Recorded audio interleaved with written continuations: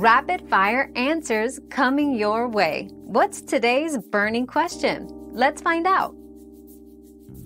The time it takes for a cash deposit to become available in your account can vary depending on your bank. Typically, cash deposits made in person to a bank employee are available immediately.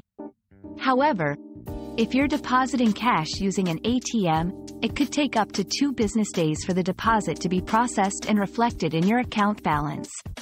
It's wise to check with your specific bank for their exact processing times.